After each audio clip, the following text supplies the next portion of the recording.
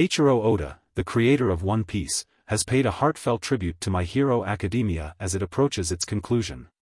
In a show of respect and admiration, Oda acknowledged the significant impact of Kohei Horikoshi's series on the manga and anime community.